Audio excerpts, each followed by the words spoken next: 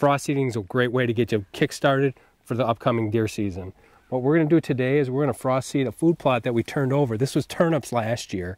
It was a great drawing card for deer, but we want to get something in there early so not only the deer but the turkeys and everything else is going to have something to eat. Why do they call it frost seeding? Well, frost seeding is taking what Mother Nature gives you and it's going to actually germinate the seed for you. We're going to take a small clover seed, we're going to broadcast it over this tilled soil. You do not need tilled soil to do it.